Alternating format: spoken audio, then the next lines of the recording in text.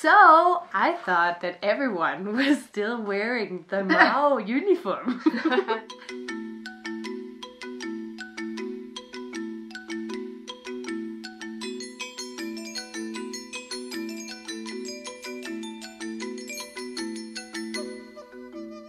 Hey guys, what's up? Welcome to another video from Lingling. Today I am in a small city in Qinghai, northwest China, and I am together with two new friends. Hi! Welcome to Miriam and Syifa. Hello. Hey, can you guys introduce yourself a little bit? Yeah. In what aspect do you want me to? Tell them who you are. Hi. Advertise for yourself. I'm Syifa. What are you doing? Yeah, Where sorry. are you from? I'm from Indonesia basically, but I live in Incheon and I moved to China since January early this year. And I've got a week off, and so took a train to Lanzhou and then Xining, and then met these two, which is very incredible to spend the time with. I stalked her on YouTube and I sent her a comment and she replied, and I was like, oh my god, she replied, and then I found her Instagram. Of course! Why would I reply? Seriously, I'm not a Beyonce or something. So she replied and I sent her a message on Instagram and we became friends on WeChat, and then she told me that she was going to Xining, and I said, oh my god, I also have another friend here, so why not make a spontaneous trip out of it. I had just arrived back in Beijing and then I bought a ticket for Xining a few days later, and Xining is the capital city of Qinghai. Yes. And Miriam, who are you? I am Miriam and I am a Swedish person. Swedish woman. I have lived on and off in China since 2015 and I moved to Qinghai 2017. Yes. In February, so I've been here for about half a year. And that story is super exciting. We're gonna put that in another video. So the story of why we are here in this little, is it a town? I guess it's only a town, right? It's very small, right? Yeah. It took us like 4 hours out of Xining. Yeah, we went through. We were from a lot very excited to like, when are we going to reach this place?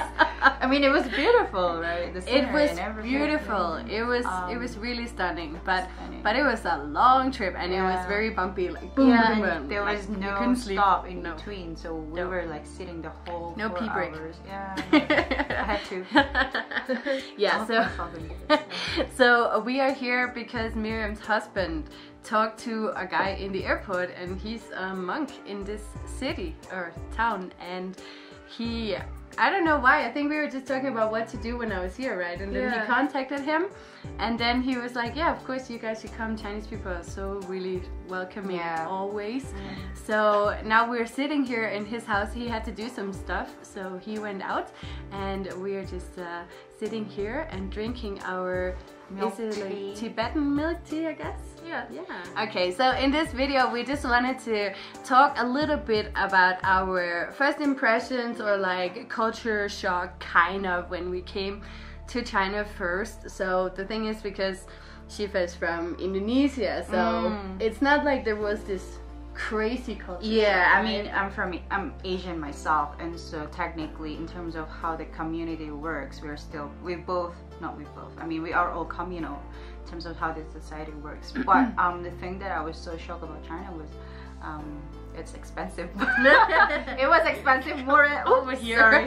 It was more expensive more than I thought it would be. And I came during the winter and the spring festival, and so it was like ghost town. I was like, where are these that's people? true. Yeah, it's really deserted in the big cities during Chinese food. Yeah, I had a night in Kunming and it was empty, and even in Incheon, like smaller city, like. So yeah, maybe you should introduce Yinchuan. Yinchuan is the capital city of Ningxia, so that's like is it neighbor province, I think? What province? Yeah. Ningxia. Yeah. Neighbor province here. So Yinchuan is, what is Yinchuan? Technically it's if you want to see Chinese Muslim, that's where most of Chinese Muslims reside. I mean, you will find a lot of them in Lanzhou and as well as in Xining. Wow, now we're getting food. We're so dry. That sounds weird. But So dry. Did you say that? yeah, but the area is surrounded by desert, so it's dry. It's dry, which is sometimes nice, but during the winter it's like needle. It's not nice, but the people are a lot more genuine, I would say, of course. Very welcoming. Yeah, because they're very, very few of foreigners. You don't meet a lot of them. Like Northwest is not so visited for Westerners. Correct. But Incheon is very famous in Arab countries. As usually like Arab Expo is held there. That's actually the bridge between the Arab countries with the Chinese government as well. When did you come to China the first time? I came to China 2015 in February. March. 2015, okay. And what was your first impression or like thoughts about China? Well, I didn't have any at all expectations. No? I didn't know anything about China.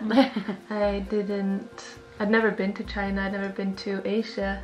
I've been to India, but it's very different. So, I guess, yeah. I didn't have many expectations. I guess the attention is one thing. Like when you get off the airplane, you get out in the entrance hall, the airport, and people are just coming, taxi. Oh yeah, that's true. That's another kind of attention. I was thinking about all the staring and like but that too. I guess that goes together. Like you get stares and from everyone, and then people who want to make money just approach you. And it's the first time I was in a country where I couldn't speak language. That's a huge barrier. I realized that's a little annoying. That's why I learned Chinese, because I was like, I like talking. I don't want to be silent for the next 6 months, so I have to learn Chinese. Yeah. Like my first stop was campus. Oh, okay. Did anyone pick you up in the airport? No. Ooh. Taxi. Okay, I was picked up and like people come here with. I came with a friend because I came about a week before school started, or like the semester started. So we were like traveling and looking around for a week or so before. I mean, campus is very different, but I think that's different for all countries. In Sweden, there's no like one campus. No, and not in Denmark There's either. one building here, and then one building 10 in minutes another away, place. one half an hour And, away. Yeah. And here everything was together, and it's like a little community. Yeah. A little city. You can do everything you need. There's even a little hospital. You don't need a life outside a campus in China.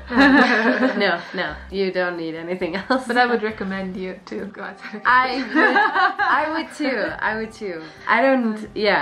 I would too. I actually, when I came to China, I thought that everyone would be the same as me, just with black hair and darker eyes. Yeah, I literally thought that, and then I learned the world was like cultural differences and like different ways of thinking, and I was like, oh, that's a thing too. I see that now, because I was really surprised why some people just did not understand what I meant, and I thought, well, that's obvious. No, it's not. No, it's not. That's obvious for a Danish person. Yeah, it comes slowly, like both. Like I never had the real culture shock, like wow, bam. It comes, but it comes like oh, I've done something wrong all the time. Like oh, I should not be doing this. Yeah. And I think I learn most about culture just when I'm in people's home, like visiting friends. The first time I visited Chinese friends, like stayed in their house, then I like you learn a lot. Do things, I've done so many wrong things, and then because people are too polite to tell me, and afterwards I learned it, I would just be so embarrassed. For me, just names is one of those things. Like, I mean, in Western culture, you have to learn people's names. Yeah, and you have to call them by name. Like it's really important. So here, I always ask people's names, even if they're older than me. Maybe like 30, 40-year-olds, I would ask their name and call them their name. Which is just so That's so true, afterwards I would ask, oh, I just learned that I can't call you by name. What should I call you? You should have told me. Awkward. So if you're a Chinese person and you're hanging out with foreigners and they're going to China or you're in China, you should really like help them, you know, in a nice way. Just say, oh, next time just remember to do this instead of or do this, or like I came as when I was 19 the first time, and I was just like, whoa, everything is so big here, like it's huge. It's like I think I've said this before on camera as well, that I read a lot of history books about China. Oh. Yeah.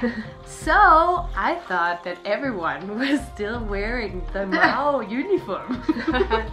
And I was like, why do people Did you have think that everyone was like iPhones holding here? bamboo or something? Well, maybe not that far, but like with the hat and the little red book, I was like, yeah, of course, like Cultural Revolution, I've just read about that. And like me, Dummy Bird, didn't remember that it was already 40 years ago, or like more than 40 years ago, right? Yeah. It's just really embarrassing now when I think about it. But yeah, Lingling was a little slow at that time, I guess. But I think a lot of people do that because we don't see a lot of Chinese culture, like modern culture. Like modern, what are they doing now? Like modern Chinese Lady Gaga is not really on Western TV. No. You know, or like people playing on their iPhones. Well, maybe now they share more about WeChat sometimes in the Western media, but I'm not sure if they do or if it's just that we see it. Yeah, like, maybe because we're looking for it, looking for the Chinese stuff, I guess. So I feel like my family and friends that don't. I mean, if there's a big thing happening, they know. But general Chinese culture is not. No, society right now, like modern Chinese lifestyle, I guess. No. Yeah. So I think we handled it pretty well. You see, we're still here. So that's a good thing. After my first shock, I kind of like just went with it and, you know, learned how to use chopsticks and learned how to call a cab and, you know, yell at the waiter to make sure that she would come at some point. And you just take one day at a time here in China. And also if you're sitting somewhere in China thinking, oh my god, I'm not sure I'll survive this, you know, one day at a time. Do not stress about it because China is a different culture. But if you are very, you have the exposure to Asian culture in general, as in how the society works as a communal society, because I know in the West, it's more of an individuality, personal space, and everything like that. And it's rice every day still. Right? That was something I had to get used to. Oh my god. I don't eat rice because I'm too high. Oh, so okay. Noodles. But same, right? Well, gluten, everything like that. I still, as I told them as well, when I'm alone, I don't eat rice and noodles at all. But I try not to eat rice as much anymore. It's too heavy. It's too heavy in the stomach. And don't stress too much on simple things. No. Just don't waste too much energy on that. Like because some people would bring their own standard back home and then set them here. I mean, you can't do that. No. You have to adjust. Yeah, remember to always say, oh, it's just because it's another culture. I use that a lot. If I get angry about something, I'm just like, remember, it's another culture. It's just different, you know, that's just how it is. And if I want it to be like it is at home, I should go home, you know. So that's the thing, when you go abroad, you have to be a little more open-minded and ready. And nothing is wrong and nothing is right. It's just different people and different minds, different cultures, different everything. So that was our video here from this little town in Qinghai. I think our friend is coming back soon. We're gonna go out and check out some temples and have some fun. So thank you for joining here in my little video. We have a little chat here in the Tibetan house. I think it's so cool. I'm so excited about this. Hopefully they can see. So anyways, thank you for watching, guys. We hope that you are happy wherever you are. We'll see you soon. 零零再见，再见，拜拜。I also did this stuff.